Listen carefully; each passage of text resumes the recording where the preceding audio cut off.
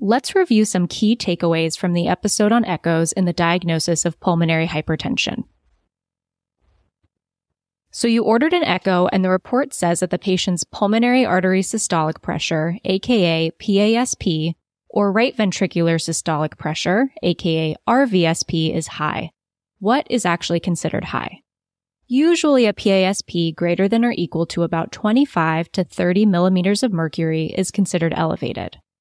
But when interpreting that number, it's important to know that the PASP and RVSP on echo are not direct measurements, but estimates. They're based on the physics of tricuspid regurgitation, or how fast blood leaks backward through the tricuspid valve. This gives us a ballpark of what the real pressures are, but also leaves room for error. In fact, about 50% of the time, Doppler echo estimates can be off by over 10 millimeters of mercury, compared to right heart cath measurements, which is the gold standard. So think of PASP estimation on echo as t-shirt sizes. You have small, medium, and large. It gives you a rough idea of how big it is, which is useful as an initial red flag. So if you see a PASP of 80 or so, you know that's abnormal. But the PASP is a ballpark estimate, so small changes up and down over time might not have that much clinical relevance. So what is important to trend? Right ventricle, or RV size and function over time, provides a much more detailed picture of how the RV is handling all that pulmonary pressure. Progressive RV dilatation is concerning and means the RV is failing to compensate for all the elevated pressures it's feeling from the pulmonary circulation. Other red flags you might see include RV hypertrophy and right atrial enlargement. One important pearl is that once the RV dilates, the PASP may actually go down due to poor cardiac squeeze. So you might think, yeah, that PASP is decreasing, but it's not necessarily a good thing because it may mean the right side of the heart is failing. In thinking of the causes of pulmonary hypertension, picture a garden hose. It's helpful to think of the three big buckets of different pathophys insults that can cause elevated pulmonary pressures. In the first bucket, we have things that increase resistance within the pulmonary vasculature. So think of kinks within the actual hose that raise the pressure.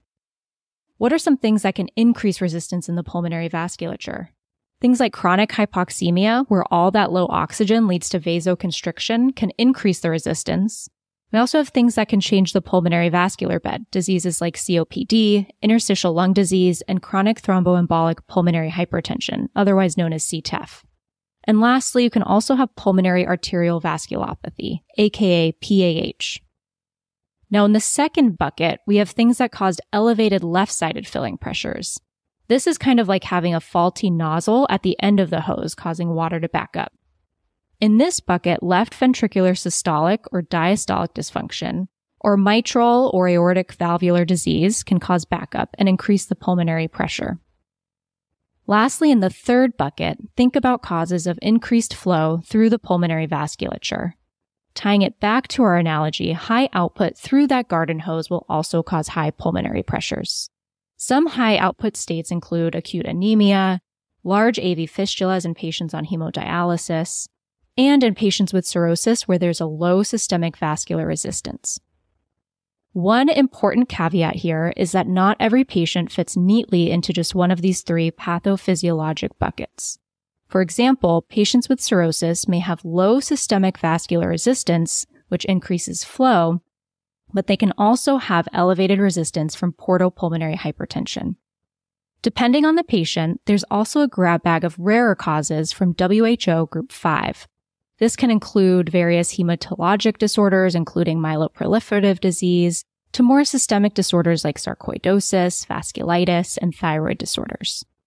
To recap the framework, in a patient with elevated pulmonary pressures, you want to ask yourself, is it because the left-sided heart pressures are up? Is there high pulmonary vascular resistance? Or is there high flow across the pulmonary circulation?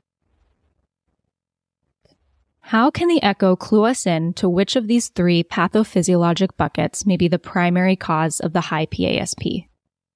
First, we want to see if the high PASP is from left-sided heart disease, which is essentially WHO Group 2. The obvious red flags for left-sided heart disease include significantly reduced EF, severe aortic stenosis, or severe mitral regurgitation. anything that notably decreases systolic function and causes backup of fluid and pressure into the pulmonary system. But for more subtle causes, you may have to look for signs of chronic left-sided diastolic dysfunction in the echo report. Some of these findings might include increased left atrial size or an E to E prime ratio over 10 to 12. In simple terms, the E to E prime ratio essentially measures how hard it is for the left atrium to fill the left ventricle. So the higher the ratio, the more worried we are about diastolic dysfunction. If the culprit for your patient's pulmonary hypertension is elevated left-sided filling pressures, then you can treat their underlying heart disease and reevaluate the pulmonary pressures once that has been addressed, especially if you don't suspect any other concomitant conditions. And if you've ruled out a problem with the end of the nozzle, we can start looking for kinks in the hose, aka increased resistance, or causes of high flow that may be underlying the elevated pulmonary pressures. So if we think about the things that increase resistance, it will be diseases within WHO groups 1, 3, and 4. Within WHO group 1, check for pulmonary arterial hypertension. We can start screening for this by asking about a family history of hereditary PAH or connective tissue diseases, and we can also ask about symptoms that may suggest Raynaud's, refractory GERD, or skin thickening that may clue you into underlying scleroderma. You'd also want to test for HIV and underlying liver disease, and ask about any drug or toxin exposures, especially methamphetamine use or tyrosine kinase inhibitors. Next, in WHO Group 3, we're thinking about chronic lung diseases or chronic hypoxemia. You'd want to look and see if there's any prior PFTs or chest CTs, and if you don't have that information, you can also start with a chest X-ray and order a sleep study to evaluate for sleep apnea. And you also want to think about WHO Group 4, which includes chronic thromboembolic pulmonary hypertension, also known as CTEPH. To screen for this, you need to do a VQ scan first. And if you're suspecting increased pulmonary vascular resistance as the cause of a patient's elevated pulmonary pressures, you should also refer the patient to a pulmonary hypertension specialist to continue more advanced workup. One thing to keep in mind when you see an elevated pulmonary artery systolic pressure is that there can be confounders or acute clinical changes that might also increase the PASP. Don't forget about these 3 factors: breathing, bloating, and blood.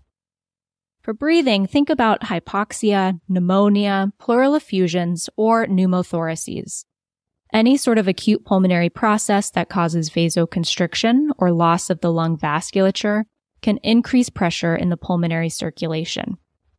For bloating, here, volume overload can increase that tricuspid regurgitation we use to actually estimate the PASP and can cause an increase in that value. And for blood, in patients with acute anemia, there can be a rise in cardiac output and thus a rise in PASP.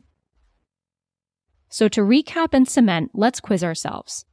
What are the limitations of the PASP? PASP on echo provides a ballpark estimate.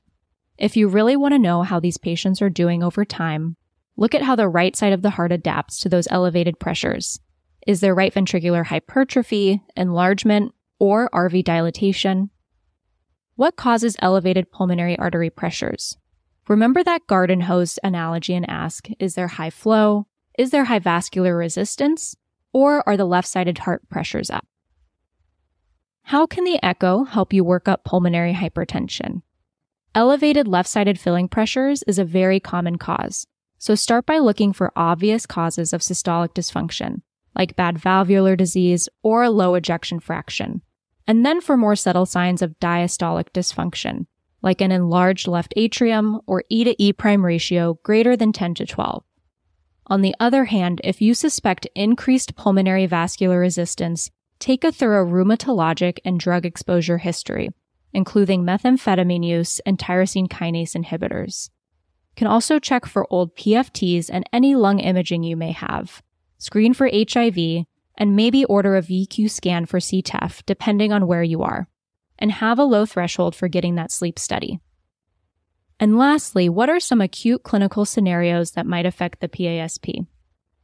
Elevated PASP doesn't always equal pulmonary hypertension.